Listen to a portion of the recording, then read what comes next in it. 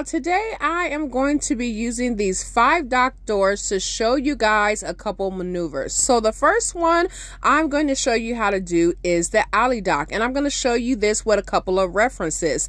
This is one of the dockings that you're going to learn in CDL school. So the first thing that I'm going to do is I'm going to line my driver door up to the door that they give me. So for this video, we're just going to say that they gave me dock door 48, and as you can see, I'm lined up right with it. Let me show you.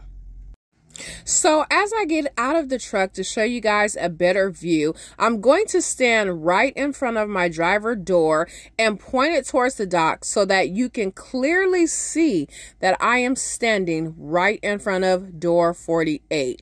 Got it? Got it. Here is another view from me standing right in front of the dock. As you can see, there's my door.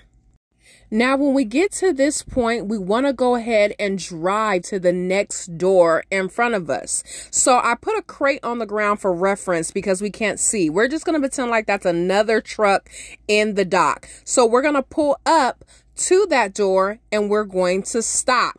That is our first reference so we can get prepared to turn out. When we turn out, we are setting ourselves up for success when we are getting ready to back into this door. As you can see, I am turning out and then I'm going to stop so I can give you guys a better view of how this looks from a different angle. Let's go.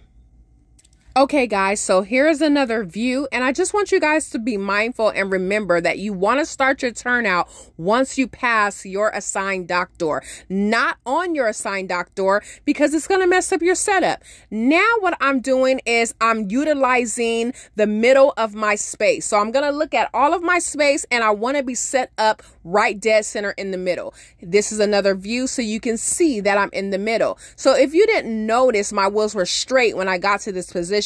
Now my wheels are turned and I'm starting to push that truck back. So as I'm doing this, I am looking in my rearview mirror to make sure that I'm not turning too hard and that my trailer is getting right where it needs to be. So as you can see, I'm doing this very slow. I'm taking my time. You do not need to rush this process. And as you can see, my trailer tandems are all the way back. Normally when you do this, your trailer tires will not be all the way back. However, for educational purposes, I did this on purpose so that my trailer can move a lot slower. Anyhow, now you can see I'm lined up with my door and it looks like I'm on my door perfectly. However, I have overshot it, but this is done purposely. So as I get close to the trailer, you can actually see this is what my mirror view actually looks like. And I am past my dock door, which is purposely done because what I'm going to do is move forward.